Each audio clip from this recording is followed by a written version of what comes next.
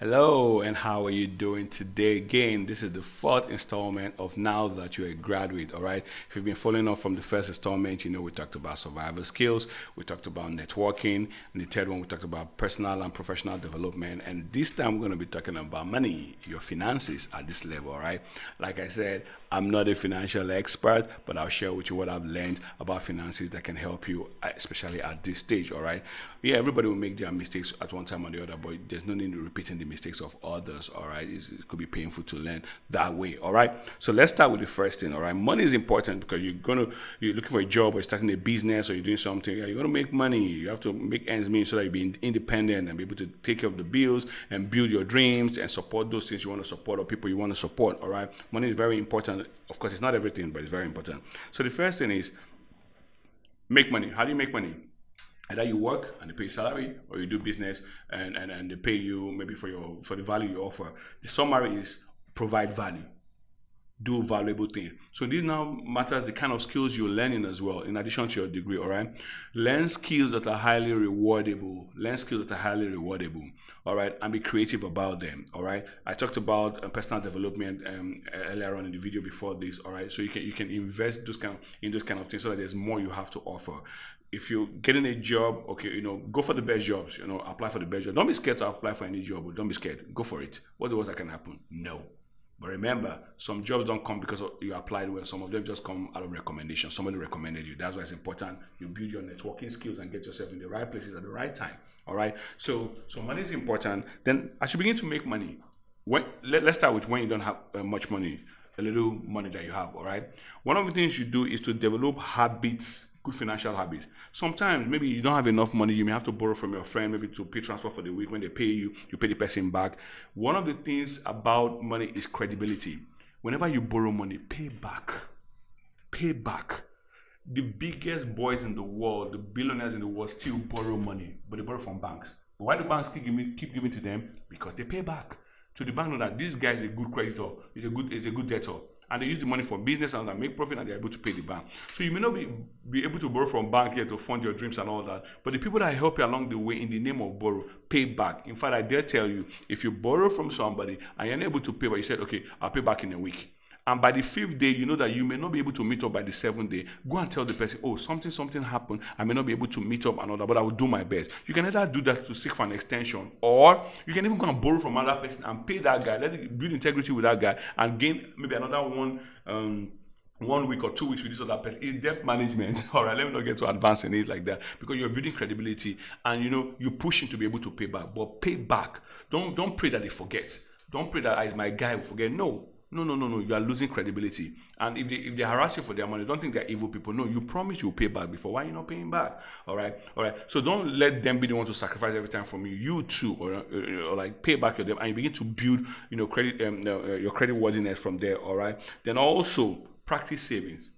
Like, no matter how small, saving will make you rich, definitely. But if you instill in you a discipline around money, so what are you doing? You're training yourself to have money and not use it, to delay immediate gratification. You can save towards something. You can say, okay, no, I want to save #1 million. I want to save #1 million this year. I want to save #2 million this year. So because of that, I won't do this. I will save it so that my body will know that, okay, I can have money and not spend it.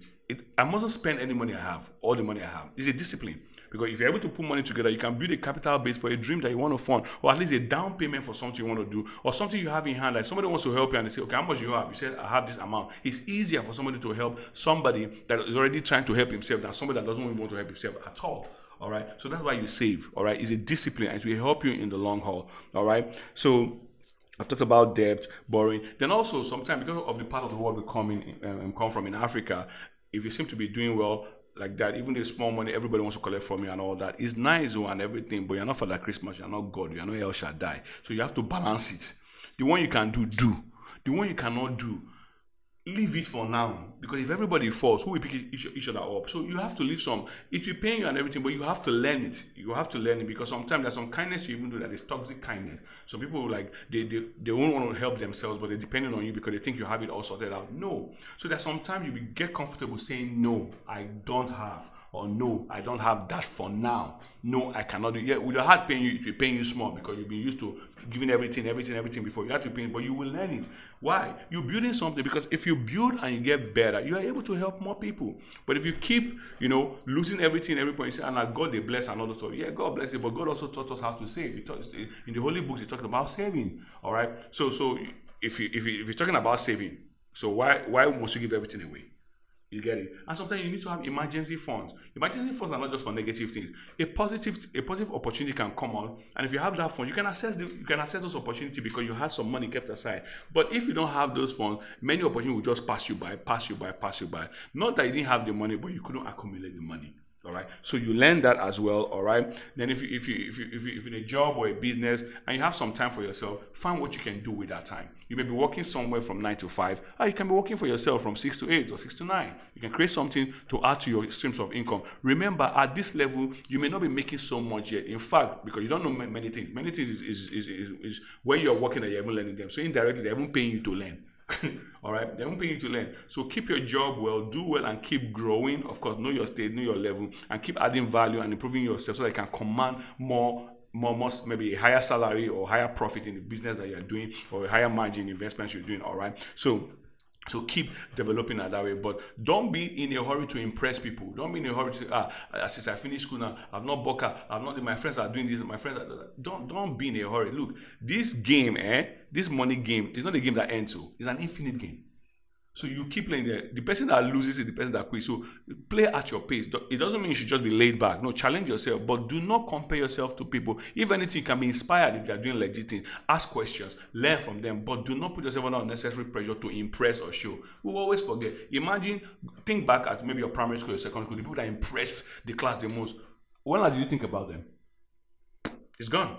Like that. And remember, when you start doing well or you start living maybe more flashy life, that is what people will identify with, all right? So don't be in a hurry to impress one thing or the other. Like, build yourself, build your financial strength, build your financial stamina, build your financial education. Very, very important. If you learn this, even if you lose everything, you can build it back because you have an education, a financial education, not just degree education, all right?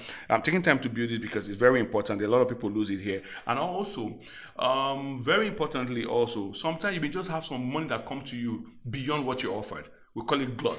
Some money that just comes to you. Maybe you're expecting something. Somebody dashed you 500K. Somebody dashed you. You went for one excursion. They paid you this one allowance came. You were not expecting it. That doesn't mean you blow up all the money. The same way that kind of money came that you're not expecting. That's the same way sometimes some wahalas come that you're not expecting.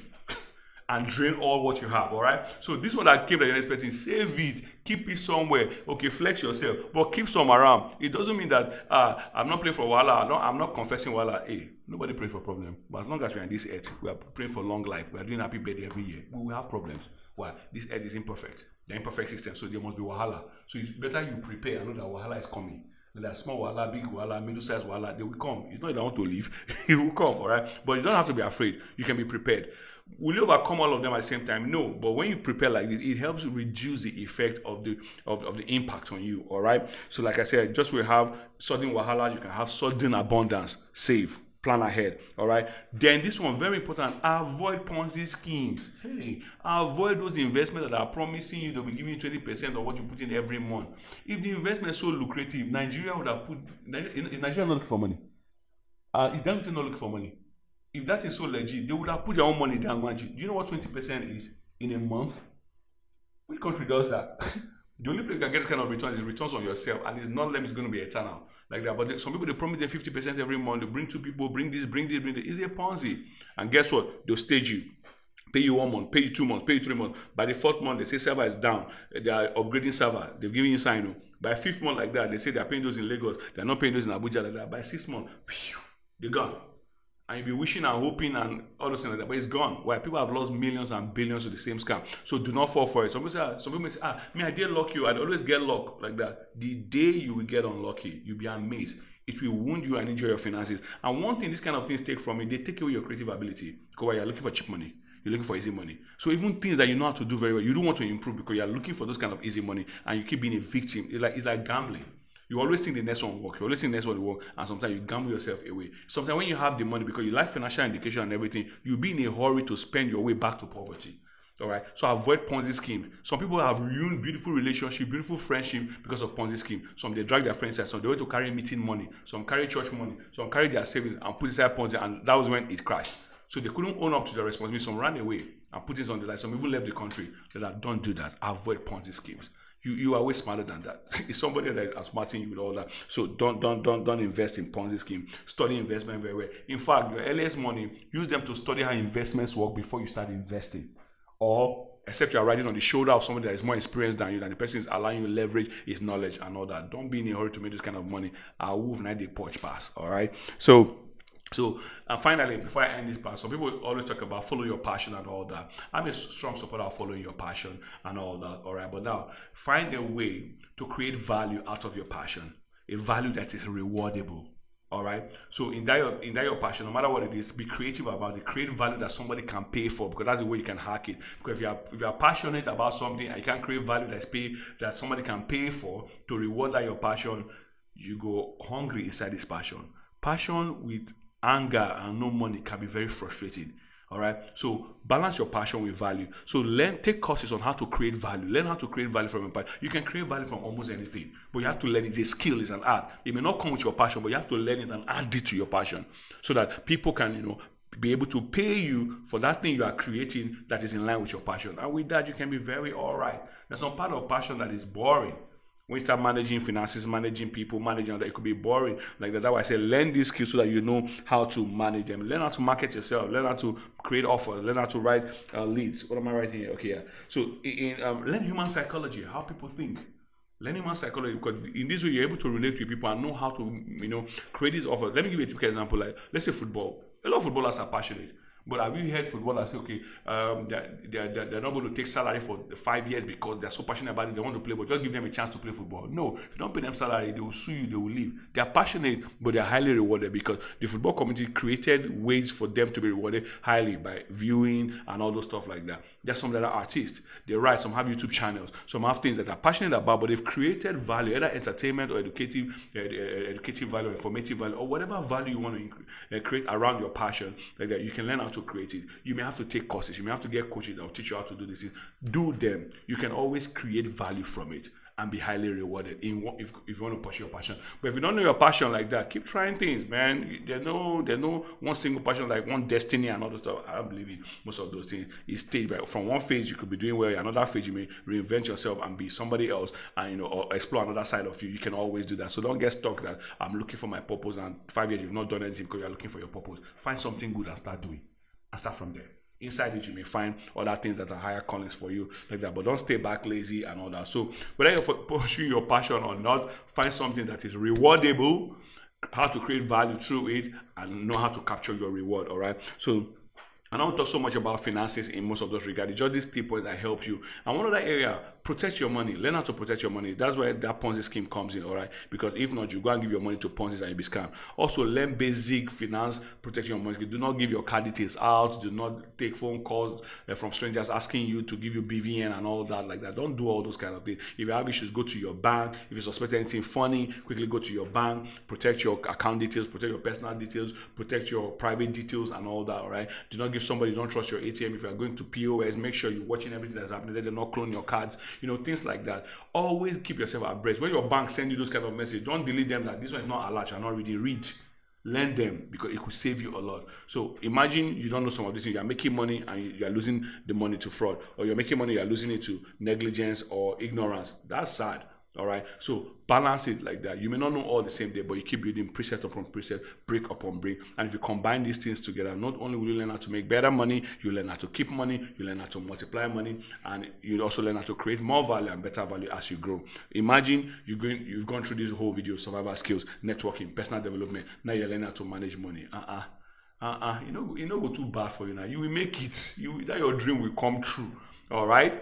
So that's it for your finances. Like I said, I'm not a financial expert. I just shared some things that I've seen that have been of value to me and people that I've shared them with. All right. You can take more financial courses, join more financial communities, so you can keep learning. It's an ongoing thing. You don't stop learning about finances. It's an ongoing thing. All right. And I hope you got value from this. Share it. Let other people see it. Take your notes. Make your decisions. Take your action points and be able to use them. All right. And after this, I'll see you in the next installment, at the installment 5 of Now That You're a Graduate. See you next.